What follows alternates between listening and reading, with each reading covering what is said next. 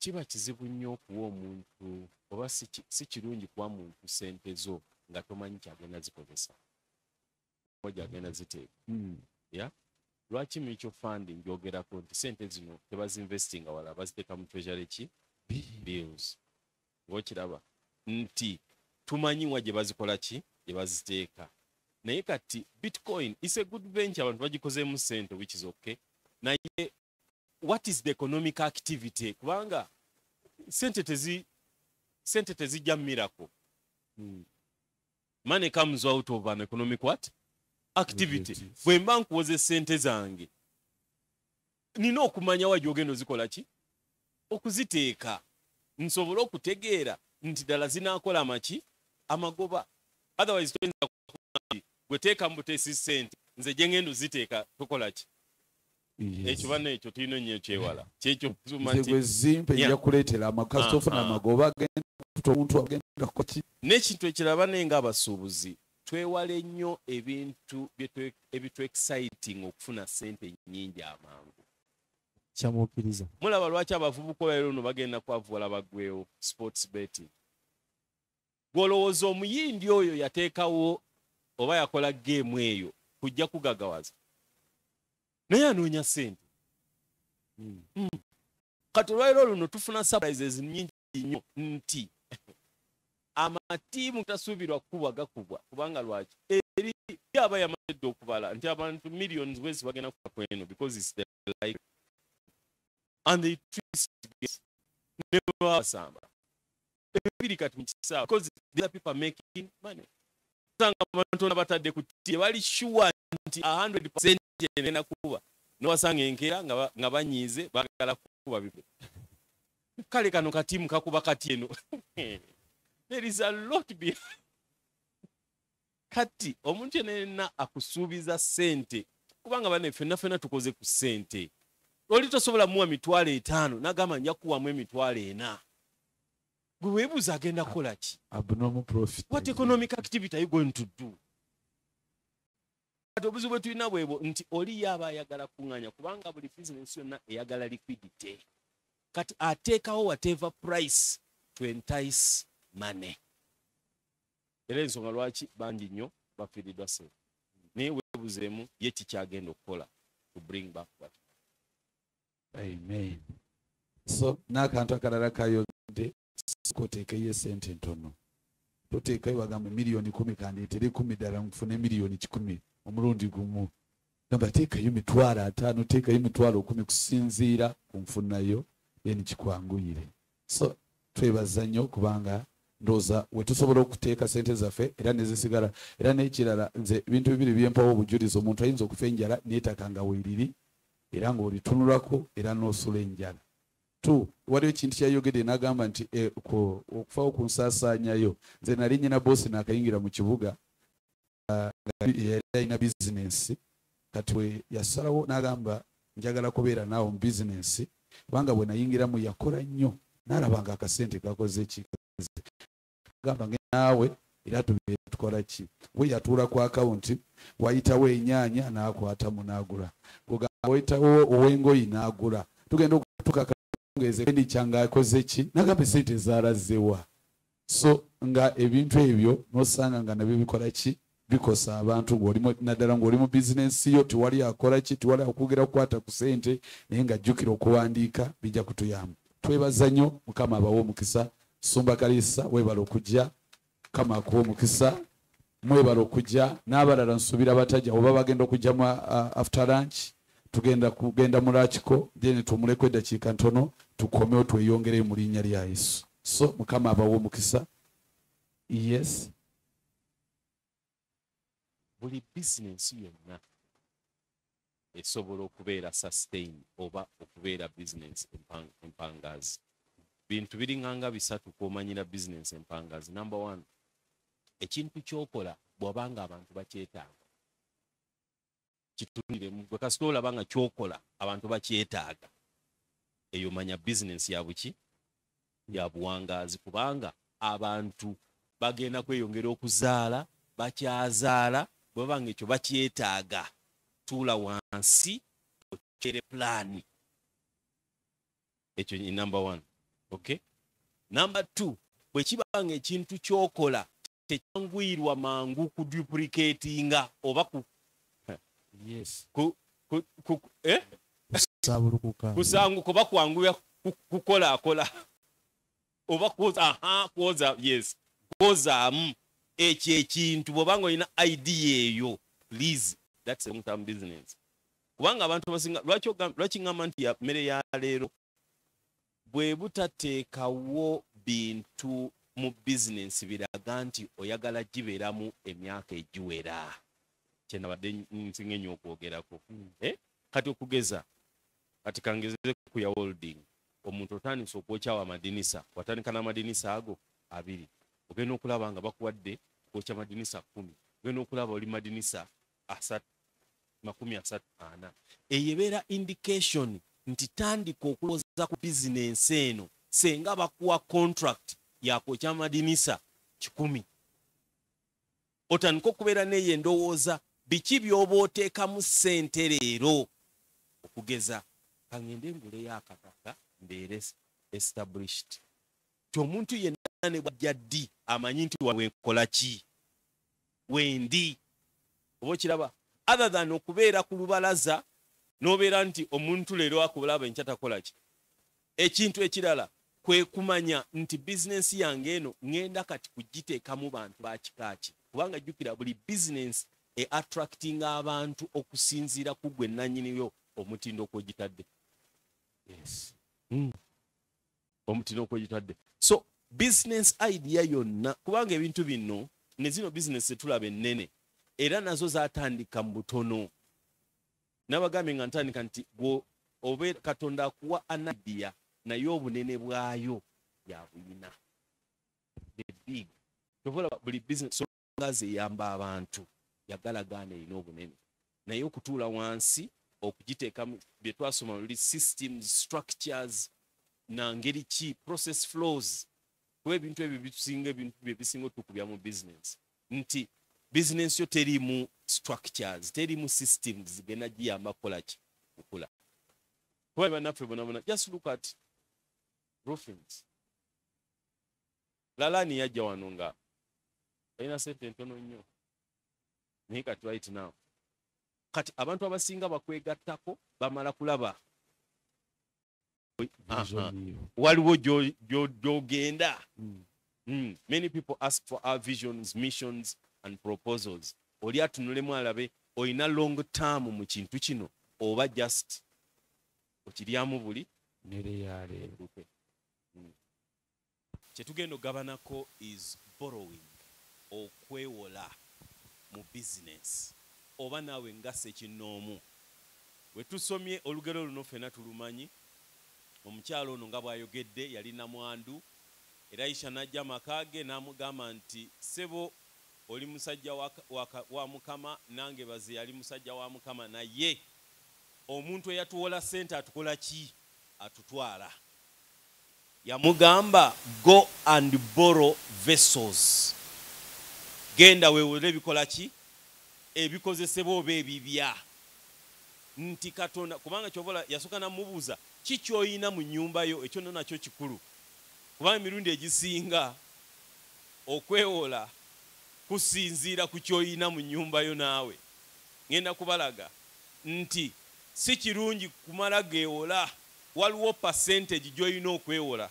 Ndowooza kansookereko ekyo. Senga ogattagattamu ebintu byo byonna by'oyina eby'obugagga bwo n'obigattagatta n'obigattagatta katugambe networth yabyo networth ebintu byonna by'obugagga bwo n'obigasegase byonna nga bivamu miliyoni 1 always gabanyamu emirundi 4 gino gibe emitwalo emeka 25. Lino lyebbanja lye wandibadde otwala teryandisussaawo mu bulamu bwo. Buli lwe weewola erisusse percentage eyo manya tojja kwebaka. Mukama yeebazibwe.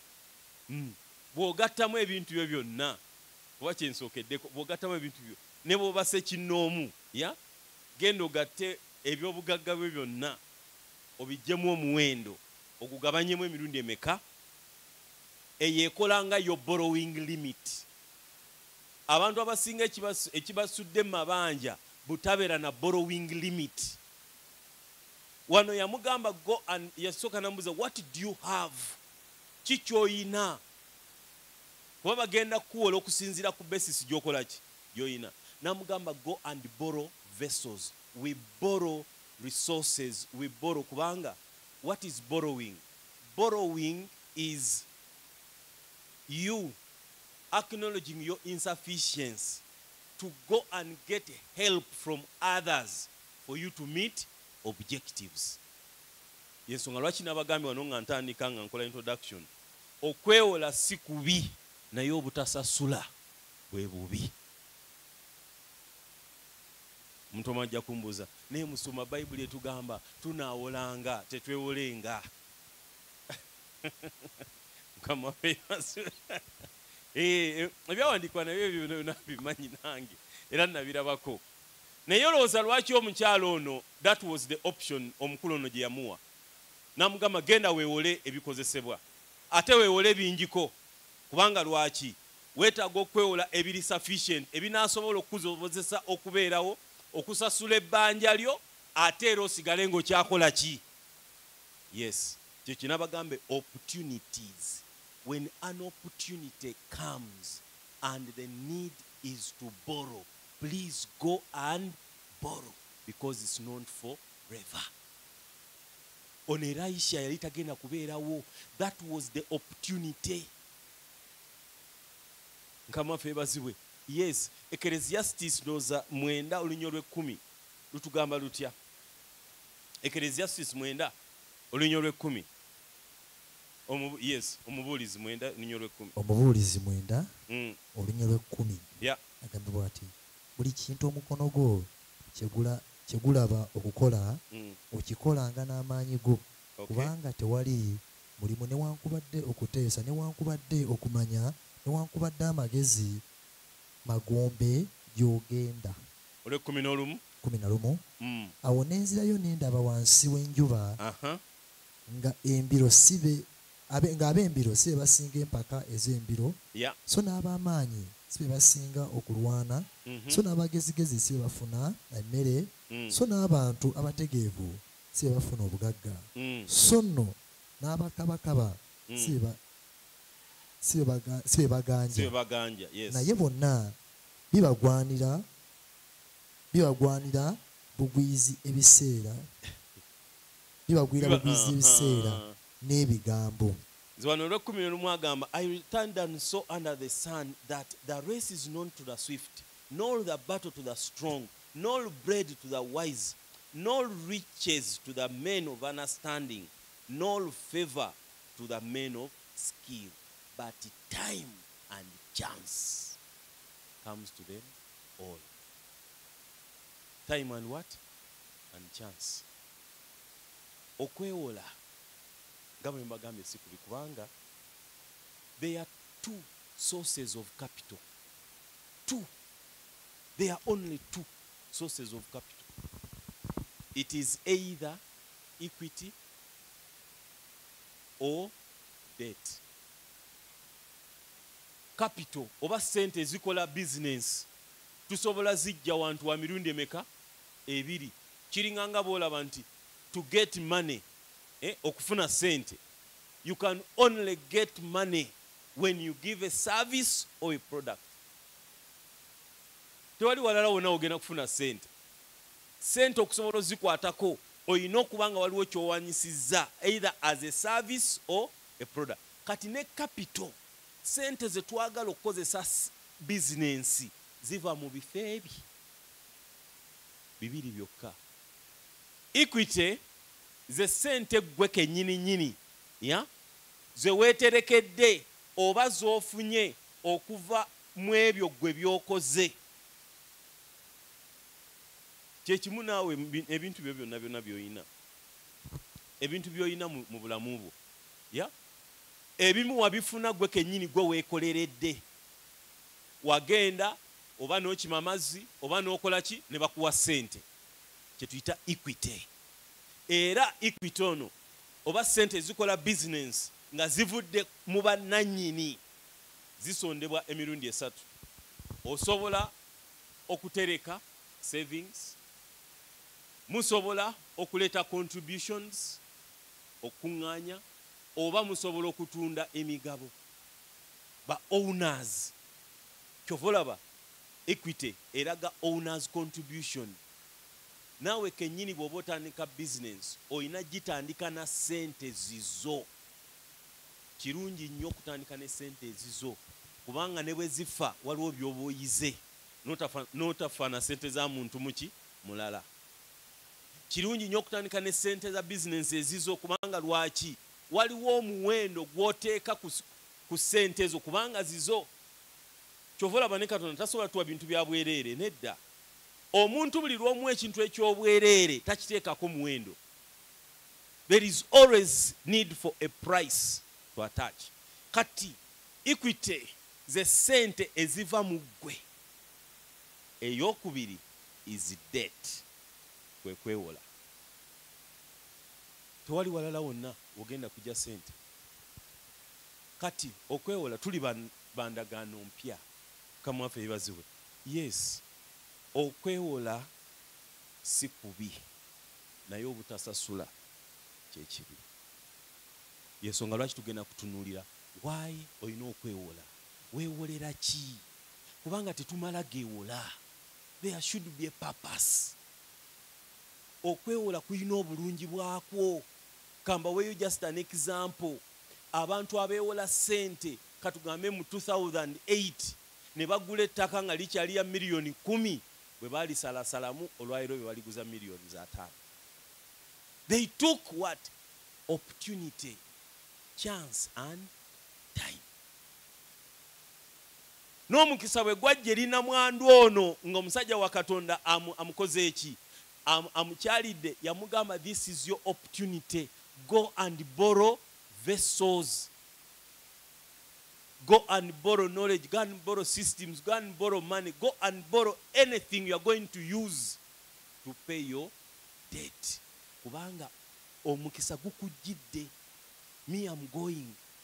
Kati n'okwewola kiche kutuyamba is to capture the opportunities when they arise. Kubanga emyaganya gye tuyita opportunities tezibeerawo all the time. Ojja kubeerawo olire nga neighbour atunda akafo nga mutuufu senga wenyanyamula bwoti n'ogenda kabusente bw'olina ng'osobola ogenda okwewolerako okafune n'ogamba tetulina kwewola. So nno omukisa guzze obudde obwo Katonda ateddewo ekisa awo wafuuke waki wawo. Please sente tezirimu sitaani. Sitaani ali mu bantu. Mukama yeebazibwe. Yes, kubanga sente zikozesebwa wonna. Eziri mu katale, zezijja okujja mu kyaki, zezigenda ekya mu ssabo. Sente teziri muzibu. It's people. Cut borrowing the vessel. The vessel has no problem. It's the person borrowing. Kyovola wa Elisha yamugamba, borrow more than enough, such that you pay your debt and at the same time you keep on what? Living. So, katutunulire. Katulabe borrowing, already mazugamba, the act of getting resources from any other person or an entity. Okay? To be used under given terms and conditions. Under given what? Terms and conditions. But to be paid at a future date. Okwewola kwegenda okufuna ebikozesebwa. Lwaki tugenda okwewola? Tubaako n'ebigendererwa tuba twagala okukwatako mu kiseera ekyo. Kubanga senga bwe tuba tukompeyaringa okutereka sente, senga ogenda okutereka katugambe 15,000 buli lunaku okumala emyaka 5 wonoofunira miliyoni 10, olowooza ettaka eryo ly'osevingira onolisanga? Nedda. So bw'oba omanyi nti nno olinawo okusobola okuzifuna mpola mpola, go and borrow and take advantage of that opportunity. era olwaliro luno abantu betugamba nti no balina sente beba batekinze advantage of borrowing. Ngenda kubalaga obuzibu bwe buli ku kwewola n'obulungi bwe buli na lwaki tulina okwewola. Yes, it's important. Kino nkyogerako kubanga obulamu bwange bwonna almost bubaddewo nga neewola. Naye neebaza Katonda nti tebalina n'omugwe nali nkubiddeyo. Mukama yeebazibwe. Yes, kubanga okwewola kwetaaga kumanya. We shouldn't borrow out of excitement. We should borrow from principles. So, the purpose of debt. Kubanga business yonna yagala gaana oba oyagala oba toyagala erina okubeeramu ebbanja. Naye lwaki weewola kikulu nnyo. Katutunulire wano the need. Lwaki twetaaga okwewola? Number one, okwewola kutuyamba okuboostinga sales as working capital. Bw'omala okustartinga business yo bulungi mu sente zibadde ezizo, n'olaba nga kino ekintu kitambula, n'olaba nga akatale okayina, n'olaba nga abantu gwe mukisa gwawo okugufuna, please, that is the right time to go and borrow or injecting esente mu kintu ekyo osobole okifunamu amagoba. Bw'onoo relaxingaawo nga bwe nabagambe nga tutandika, opportunities tezidda.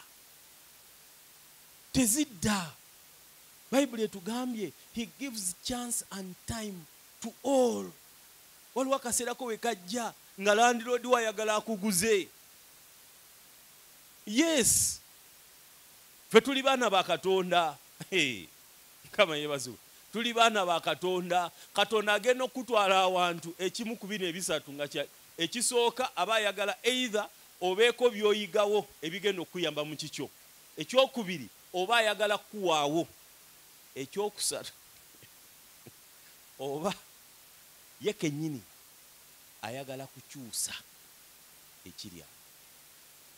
Tewali Katonda wakutwala gw'omwana wa Katonda watali one of those three. Era naawe w'opangisa Katonda ayinza okuba nga yakuleetawo kuwaawo, naye obuzibu obuliwo okyayina endowooza ye Misiri nga yakuleeseewo nga agambye you step there like this. An opportunity comes. Nze mbadde n'opportunities nyingi nnyo ze ndabyeko nga senga saagenda kwewola ssente mu kiseera ekyo kukola kintu ekyo nga kati sisobola kikola. Nagulako ettaka eka 13,500. Buli eka.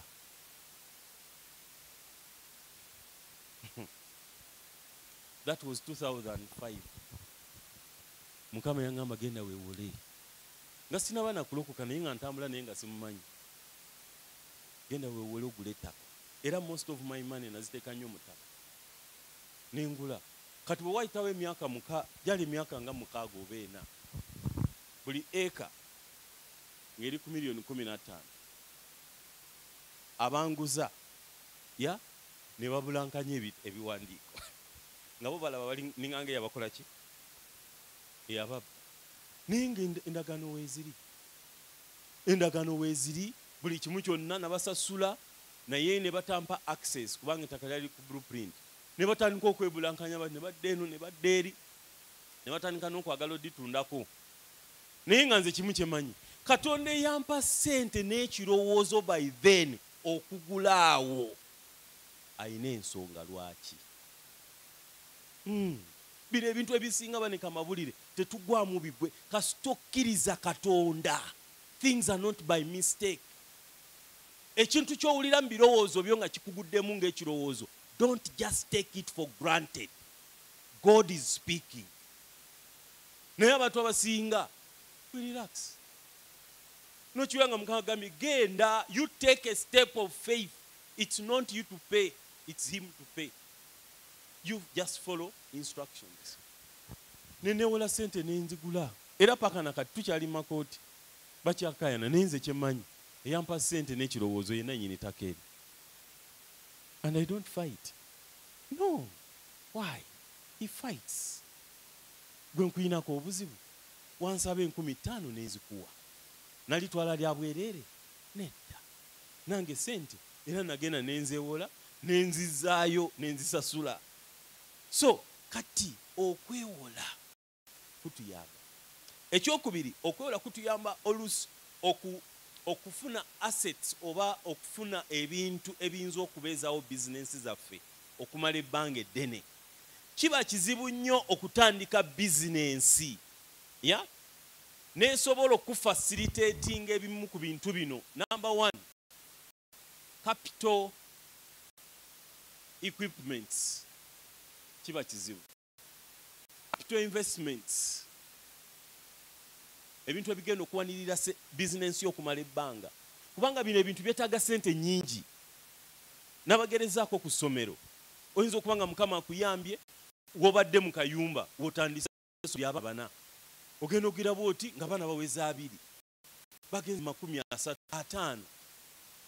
Nga mutuufu, eyo bizinensi tesobola kusobozesa ggula ttaka. Naye okubeerawo, kiki ky'olina okukola? Olina okukozesa cash flow yaayo.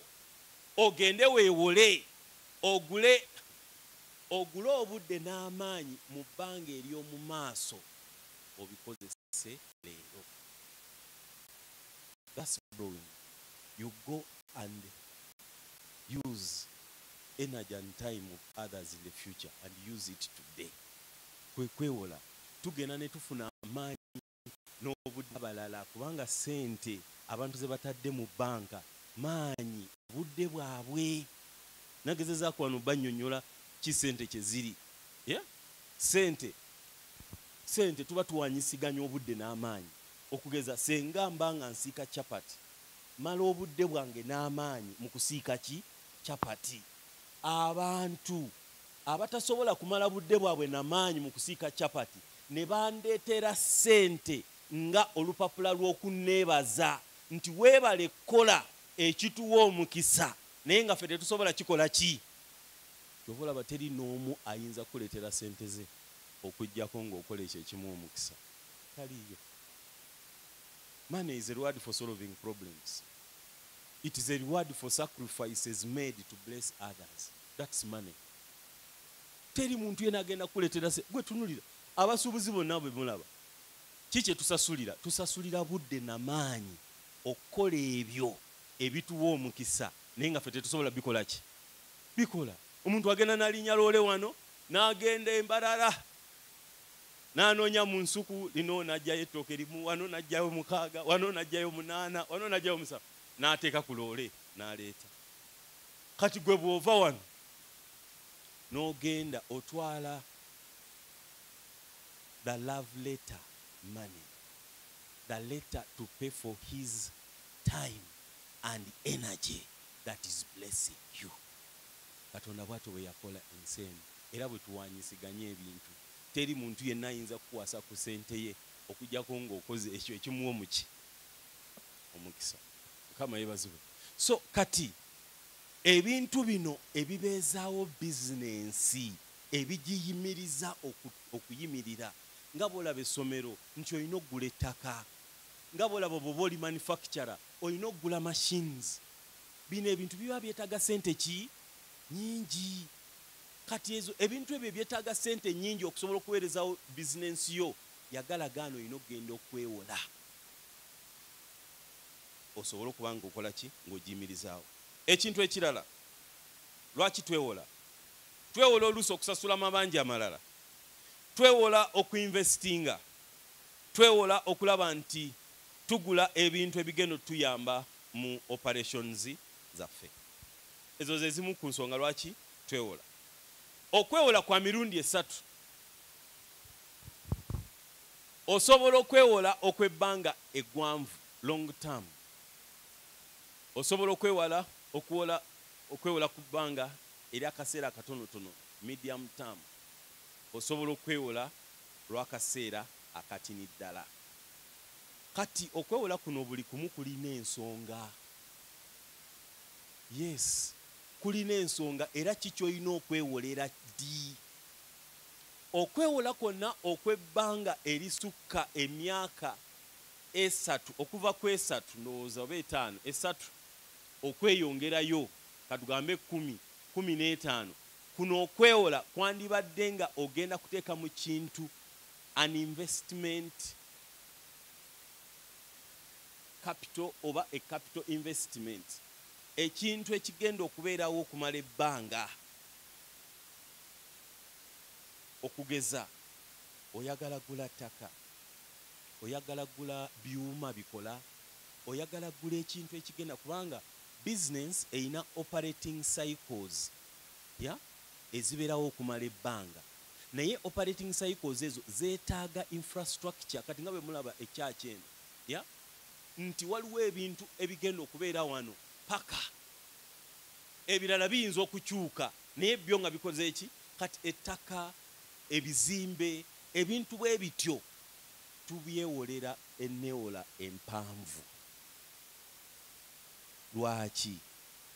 Obeere ng'ekintu okifunye naye ng'okisasula mpola mpola. Kati okugeza oyinza okuba nga ettaka lyetaaga millions 3, ogenda kulisasulira emyaka, katugambe ofunye looni ya myaka 7 times 12 times tekirala times say 4 and times 6 ennaku, kubanga eno yengeri gye tusasulamu ebbanja. Ebbanja tulisasula buli lunaku, tetulisasula mwezi nga guweddeko. Nga tonaba kutwala bbanja sooka ogabanyeemu sente mmeka z'olina oddisasulako buli lunaku, era ezo sente z'olina oddisasulako buli lunaku ozikompeyalinge ne seeruzi zo. Senga seeruzi zo katugambe za $5,000 gabanyamu ebbanga buli lunaku ebbanja lino lisobola okuntwalako $1,000. Ebbanja tetulisasula ku nkomerero ya mwezi. That's wrong. Oyina okumanya yo indebtedness each day. Kijja kuyamba, kubanga amabanja gano nga bwe tugenda okulaba the bad side, oluusi galeeta stress n'okufa.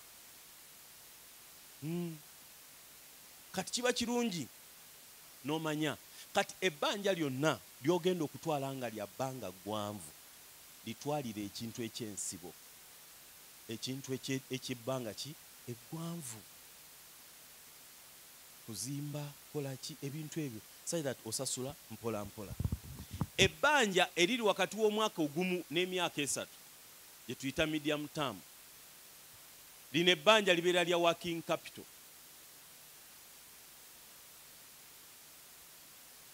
Kiba kibi nnyo era kitta bizinensi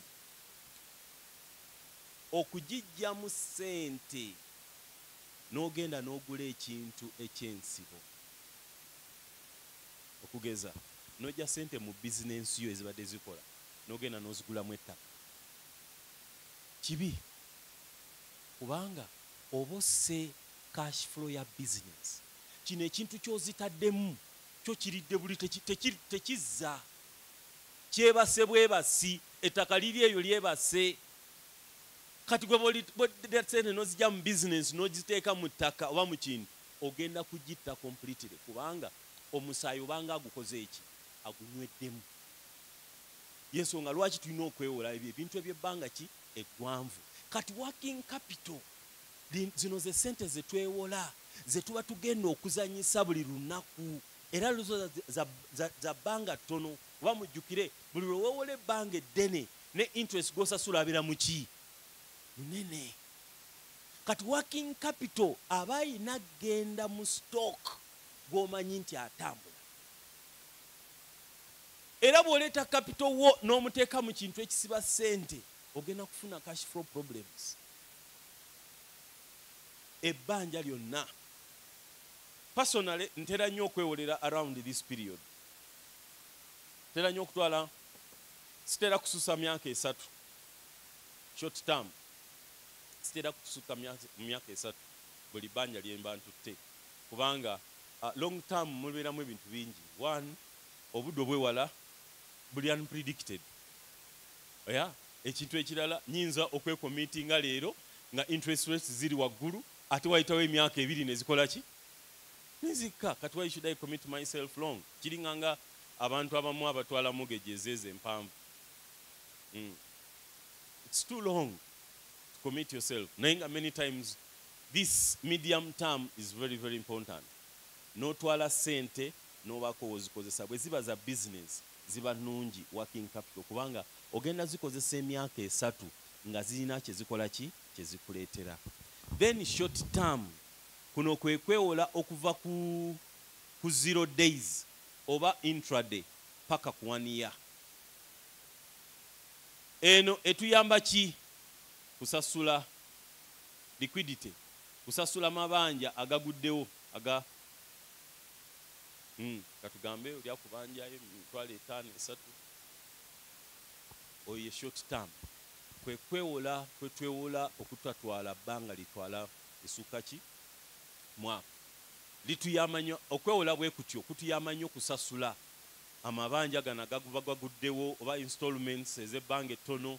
Yes, liquidity okubala ntino tulibeera liquid all the time naye nga okwewola okw'emirundi egyo esatu bikulu nnyo. So katutunuulire biki by'olina okuteeka in consideration, biki by'olina okulowoozaako nga tonnaba kwewola. Biki by'olina okulowoozaako nga tonnaba kwewola. Ekintu ekisookera ddala nga tonnaba kwewola sooka otunuulire karakita yo. Mu Luganda baba bakita batya embala yo. Bw'oba oyina embala etayagala kusasula please totawaana genda kwewola. Please, please, please. Ekyo nkibasaba baana ba Katonda.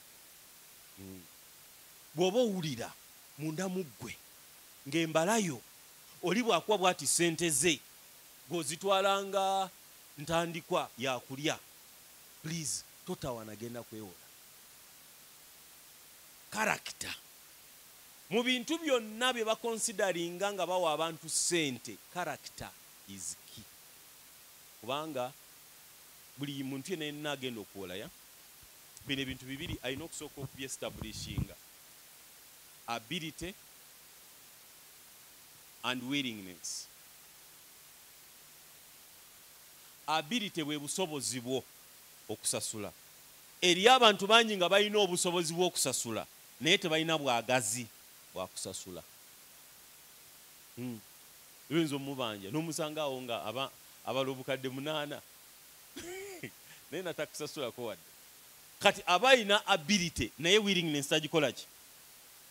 Kati willingness is very key because this is where character comes in. Olwaleero luno sente tezitubuze lwakuba nti sente teziriiwo. Nedda. We have wrong characters. Abantu tebaagala kusasula. Nze nina business concept gye nakola nga Mukama anjigiriza ebimu ku bintu bino. Yampa concept ey'okuwola abantu sente ntonotono. Mulaba ekyo ekiri ku mobile money? Concept nga ntandika n'emitwalo 5 omuntu n'enjimuwa kumala mwezi gumu ng'ajewola emyezi 3 ne mutwala ku ddala eddala. Naye olowooza bonna baziza. Balaba nga abawadde ez'okulya. Kama yebazi. Kati buli lwe weewola nga tonabagenda kwewola, first look into your character. Otherwise, it's not good to go and borrow. Ekyokubiri, the purpose of the loan. Sente ogenda zikozesa ki? Teweewolanga nga sente ogenda kuzirya buli consumption. It should be for construction. Toweewolanga sente ogenda zirya. Please, bw'oba ogenda